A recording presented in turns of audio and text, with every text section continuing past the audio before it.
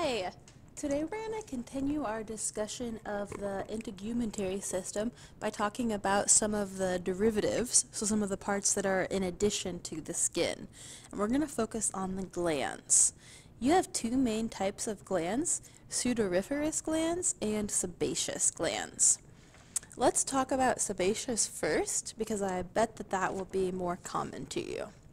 So sebaceous glands secrete a substance called sebum, more commonly known as oil. So this is the culprit. If you have, greasy hair, oily skin, it's because your body is secreting sebum. It's actually a good thing. We need sebum to protect us. Here is my sketch of the skin. That top part right there is the epidermis. This bottom part is the dermis. We'll get a different color going over here. We'll have some blue hair follicles coming out today. And then this will be my orange sebum gland. It's like connected to the hair follicle. And then also connected to it is a special little muscle called the Erector Pili muscle.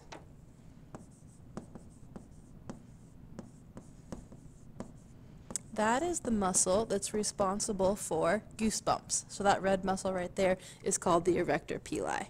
It basically pulls on the hair follicle and it causes it to stand straight up, and also a byproduct of that is it causes the sebum to squirt out. The sebum is good because it helps make our skin a waterproof barrier, and it also contains like a bactericide that's able to help us from getting infected. Now, the other side, sudoriferous glands. That is a fancy word for sweat. Sudor means sweat. And there are two types that we're going to talk about.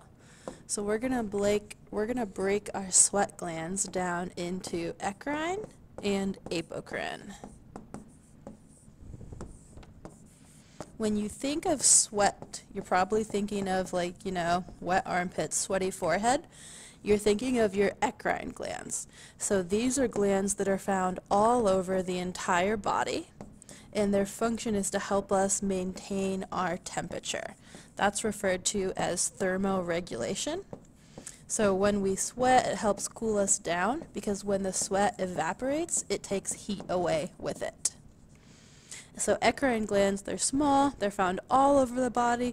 There's a lot of them on our foreheads and on our palms. You can relate that to having a sweaty forehead and sweaty palms. And they secrete just plain old sweat, so like salty water. Apocrine, you might be less familiar with.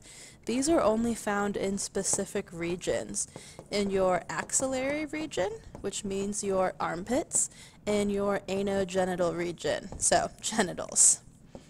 They are large, and they do not function in thermoregulation. Their function is to produce kind of like a sexual odor, like a musk. And I'm not saying this is good for humans, but in other animals it could have helped kind of attract mates. So, lovely. And they secrete sweat, so like that same salty, watery substance, but they also have biomolecules inside of them. So it's a mixture of sweat and fatty acids and proteins.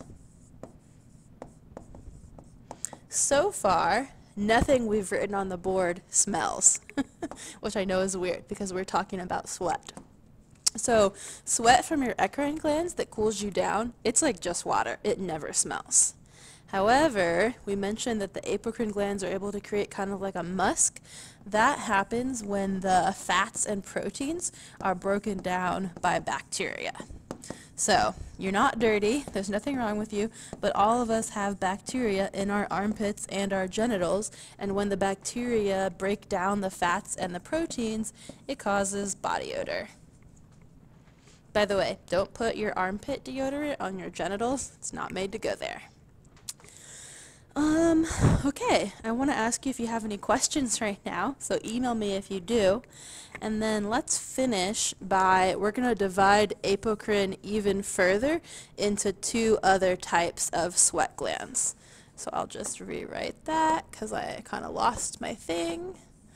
here is apocrine, and then apocrine can be further subdivided into mammary glands, probably familiar with those, and cerumenous glands.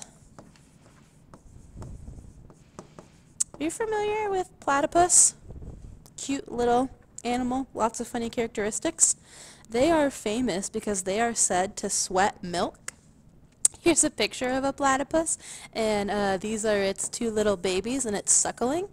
So platypus does not have nipples, so like there's no place for the platypus to latch onto. Instead, it really just kind of like sweats out milk. So instead of coming from a nipple, it just kind of comes out on its surface, and then the little babies drink it off of it. But anyway, that happens because the mammary glands are modified sweat glands that are able to secrete milk. So technically, boobs belong in the integumentary system, but we will talk about them more extensively when we do the reproductive section. Cerumenous glands secrete a substance called cerumen, aka earwax. Earwax is a mixture of sweat and sebum. You're familiar with it, that kind of like sticky substance. That sticky thing is part of its function. It's able to trap dirt or dust or things like that that come in your ears. You should not clean out your ears. Clean ears actually let bacteria and other things into your body. So keeping them there helps you out. And yeah, one other thing, I want to go back up to our drawing of hair, and I will add an eccrine sweat gland so that you can see it. The eccrine sweat gland has kind of like a coiled surface down here, and then it would come up here through a different pore. So when we talk about pores on our face, like I have big pores on my nose, we're talking about the pores where the sebum comes out right next to the hair follicle. That's like a pore when people say pore. But eccrine sweat glands also have their own pores. They're just too small to be seen, but they're the places where the sweat comes from.